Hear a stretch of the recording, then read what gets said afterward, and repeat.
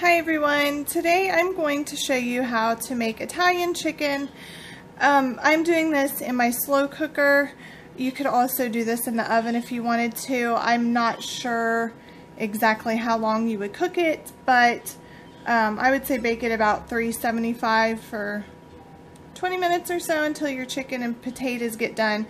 But anyways, I just make it in the slow cooker, and that way it cooks all day and I don't have to really take the time to do everything at once. What I have here is a pound of chicken tenders. Normally I would use chicken breast, but they didn't have any at the grocery store for whatever reason. So I just went ahead and got these. I've sprinkled them with some salt and pepper. And now I'm going to pour over about, I'd say, half a bottle of the Tuscan House Italian. This stuff is really good. You could use just regular Italian dressing if you want, or the zesty kind. I tried this the last time and we seemed to like it a lot better, so that's what I'm going to use for this. And I do, depending on how much chicken and everything you have, I probably do half a bottle to 3/4 of a bottle. But anyways, you just want to cover the chicken like that. I have mine set on high, and once it gets heated up, I think I'm going to cut it back to low just because these are chicken tenders and they will like fall apart and turn to mush, which that doesn't bother me, but just for the sake of the video I'm going to try to keep them like whole. So I will show you what I do next here in a couple hours. My chicken has been cooking for about 6 hours, I guess, and honestly it's completely done.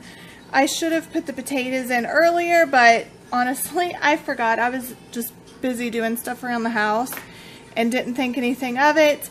But what I'm going to do is go ahead and add some potatoes. I just had regular like Idaho potatoes, but you could use like the little red potatoes or the smaller ones and just cut them in half or whatever. This is what I had, so that's what I used, and I cut them into pretty small pieces just so that they'll cook quicker. Sometimes I'll just like quarter a potato and put it in there if I have like the Idaho or russet or whatever. You can see that there's quite a bit of liquid down in there, so I'm going to actually take a spatula or spoon or something and kind of mix them up in there so that they're down inside the liquid. And now on top of the potatoes, I've added 2 cans of green beans. I'm going to put the lid back on and let this cook for a couple hours until the potatoes are done, and then I will show you what it looks like when it's finished. Okay guys, I had a little change of plans. The potatoes were just not cooking in the slow cooker, and my kids were getting hungry and so was I. So I decided to just pull everything out.